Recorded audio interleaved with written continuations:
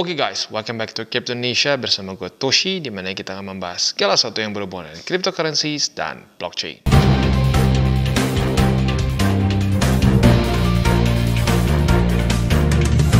Oke, dan pada hari ini kita akan kembali update mengenai Bitget ya.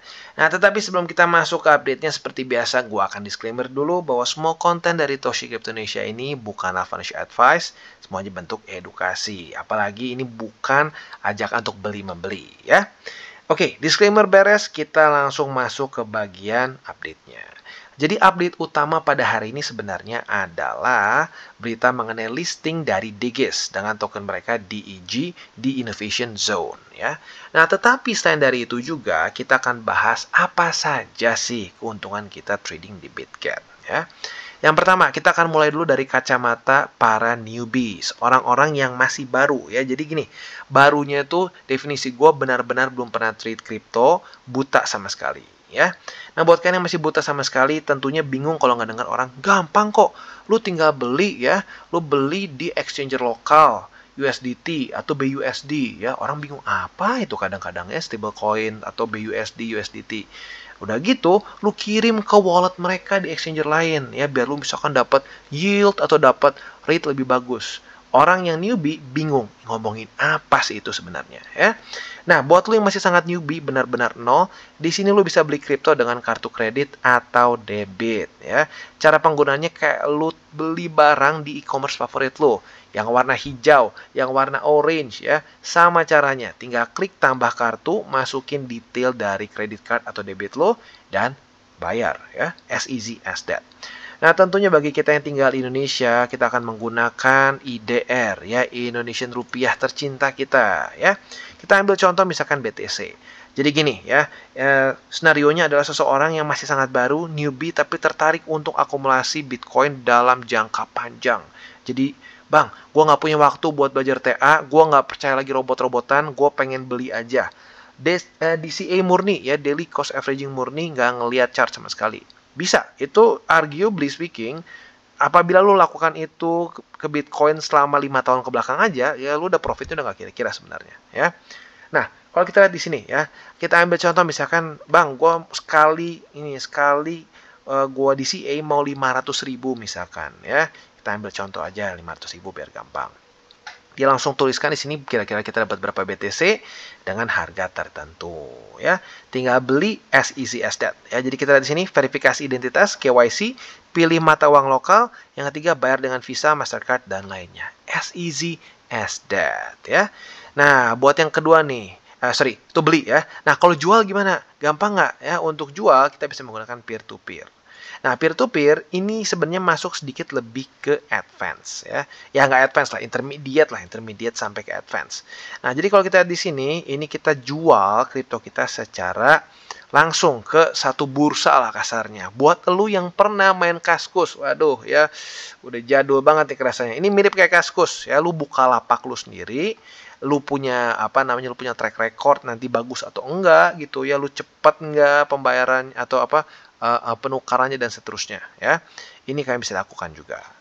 Nah, yang ketiga ada juga kita bisa menggunakan pihak ketiga, di mana lu memilih bisa beberapa pihak di sini, Google Pay, ada juga Mastercard, ada Discover dan seterusnya ya. Nah, jadi kurang lebih seperti itu. Itu dari sisi orang newbie. Nah, andaikan lu masuk intermediate nih ya, lu udah ngerti cara deposit, ngerti cara kirim stable coins. Nah, pertanyaan selanjutnya, apa nih yang bikin untung di Bitget? Nah, selanjutnya adalah Bitget Earn. Ya, di mana Bitget Earn ini, yang salah satu paling menariknya adalah Bitcoin dan USDT. Ya, di Bitcoin sendiri, dia APR-nya itu masih bisa mencapai 1%-an. Yang lain itu cukup rendah, ya, biasanya di bawah dari 1%. Untuk ETH, dia mencapai 4%. Dan untuk kalian yang pengen, aduh bang, gue pengen yang stable-stable aja deh, megang Bitcoin, Ethereum rada deg-degan. Nah, lo bisa klik di sini USDT ya. Kita bisa di sini ada fleksibel maupun fix. Rate-nya itu bisa mencapai 8%-an, gak main-main ya. Jadi kita bisa di sini tergantung mana yang lo pakai. Untuk yang fleksibel itu bisa mencapai 8%. Kalau lo bisa di sini bahkan ada profit calculation-nya juga. Kalau kita di sini misalkan, wah, gue mau 10.000 deh bang. Wah, berarti dalam 3 tahun ke depan lo bisa ada bunga 186 USD dan seterusnya ya. Nah, buat yang udah masuknya mungkin cenderung intermediate-nya tapi udah menuju ke advance ya, pengen coba copy trade, nah silahkan bisa juga di sini. Gue udah pernah bahas sebenarnya di video-video sebelumnya. Buat yang pengen lebih detail silahkan. Gue akan sedikit singgung saja di sini ya. Di sini akan ada yang spot maupun futures. Jadi literally sesuai dengan yang lo inginkan. Lo pengen lebih sedikit beresiko ya, tapi bisa ya biasalah. High risk high return bisa ke futures. Buat lo yang pengen nyari orang-orang yang mungkin bisa akumulasi lebih jago daripada lu dibanding lu di CA buta ya. Nah, lu bisa juga pakai spot copy trading ya. Jadi kurang lebih seperti itu gambarannya. Nah, sekarang kita langsung masuk ke main event kita yaitu listing mengenai deck. Nah, untuk deck ini sendiri atau Degis, kita bisa di sini dia akan listing di Innovation Zone ya. Nah, Innovation Zone ini masuknya adalah sebenarnya ke spot ya, spot dan juga derivatif dan seterusnya. Nah, tetapi perbedaannya adalah untuk yang si Innovation Zone ini mereka ada 60 hari valuation period ya, di mana untuk newly listed pairs ya, apabila dia tidak memenuhi kriteria tertentu akan di delisting ya. Nah, di sini kalau kita lihat ya, dia akan buka dalam waktu dekat ya 11 Mei 2023 ya, dan untuk withdrawalnya mereka akan buka pada tanggal 12 Mei. Untuk spot trading linknya ada di sini DEG dengan USDT, untuk spot grid trading ada di DEG USDT, dan untuk spot margin trading ada di sini semua. Jadi langsung lengkap dia keluar secara sekaligus ya. Nah, untuk introduction-nya sendiri, apa itu DEG atau Degis? Ya, jadi Degis ini adalah the first all-in-one protection protocol yang dibuild di AVAX. Buat lo yang pengen lihat kontraknya, silahkan bisa klik di sini ya. Buat lo yang ngerti teknis lebih tepatnya ya, karena kalau lo nggak terlalu ngerti teknis ya, lihat gini juga bingung ya. Nah, kalau kita lihat di sini, dia itu lagi-lagi adalah suatu crypto protection platform. Ini suatu hal yang masih cukup baru di dunia kripto, masih belum banyak yang melakukan ini ya. Kasarnya ini ada seperti asuransi untuk kripto ya. Dengan blockchain infrastructure yang terus berkembang ya, tentunya akan perlu namanya insurance ya, sama seperti gini lah. Di 1800-an lah ya dulu, orang-orang masih belum kepikiran asuransi kesehatan, jiwa dan lain-lain. Nah, seperti yang kita tahu sekarang asuransi kesehatan jiwa itu adalah suatu hal yang sangat biasa ya. Bahkan sampai kematian pun sangat biasa sekarang.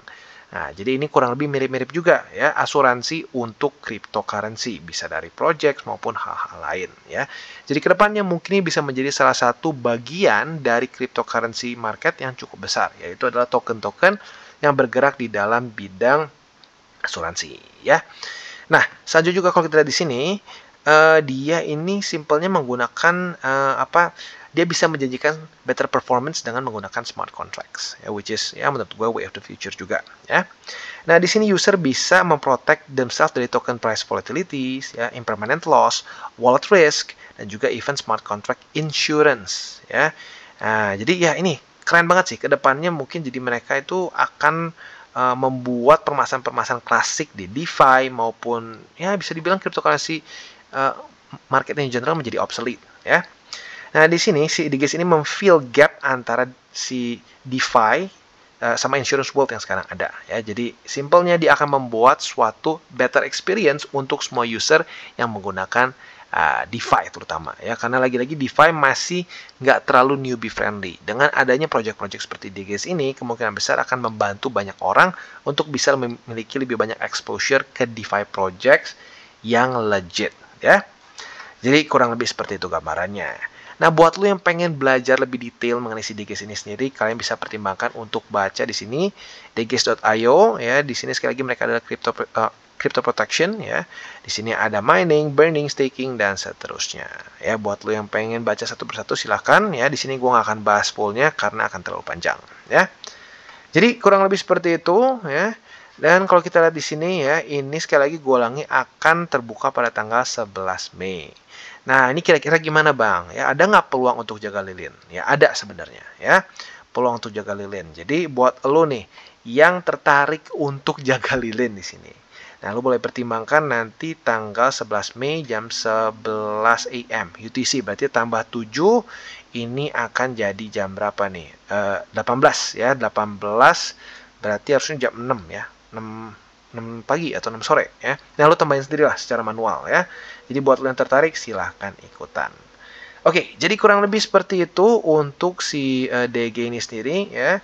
Buat lo yang pengen tahu lebih detail mengenai si project ini sendiri, bisa ke Twitter mereka. Di sini ada ya si DG atau Degis. Lalu juga ada juga di sini tuh apalagi ya. Ada juga di sini Twitter, Telegram, Discord dan seterusnya ya.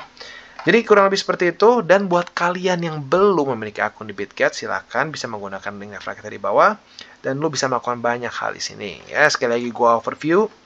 Lo bisa beli kripto dengan sangat mudah.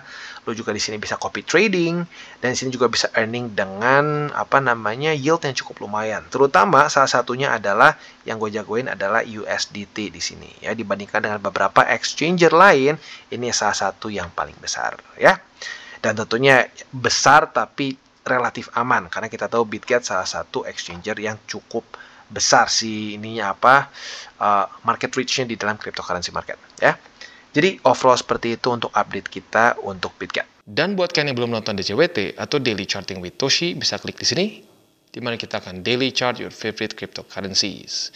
Dan buat lo yang belum mengerti juga mungkin mengenai chart, candles, dan hal-hal lain, bisa juga klik di sini, ada tutorials with Toshi. Dan buat lo yang pengen mendukung TCI, salah satunya bisa menggunakan link referensi di bawah. Dan jangan lupa juga untuk join Telegram group, di mana kita bisa ngobrol-ngobrol santai mengenai dunia cryptocurrency secara dua arah. So jangan lupa untuk like, subscribe, click the bell icon, and see you on the next video.